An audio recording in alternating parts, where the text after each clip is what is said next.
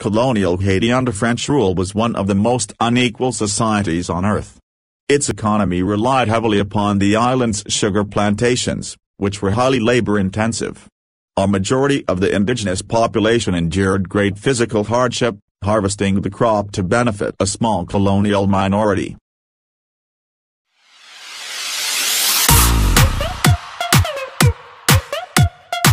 Haitian police fired rubber bullets and tear gas to disperse anti-government protesters who blocked roads and set fires in the capital, Port-au-Prince, with several people left injured.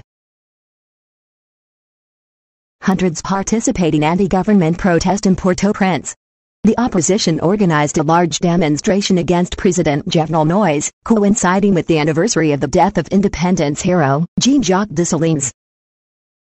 Many Haitians criticized the government's pandemic response, alleging that authorities have not done enough to provide treatment for those affected, or offered economic support for those who lost work due to a national lockdown aimed at preventing the spread of COVID-19 in the impoverished country.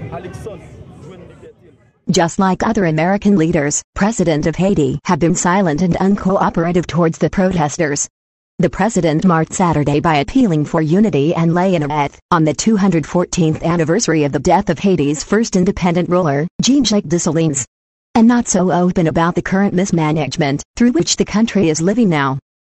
The police have held their own protests this year, demanding better pay and working conditions. In February, police exchanged gunfire with Haitian soldiers outside the National Palace where police were protesting working conditions. French influence began in 1625, and French control of what was called Saint-Domingue in modern-day Haiti began in 1660. From 1697 on, the western part of the island was French, and the eastern part was Spanish. Haiti became one of the wealthiest of France's colonies, producing vast quantities of sugar and coffee, depending on kidnapped Africans to provide the labor.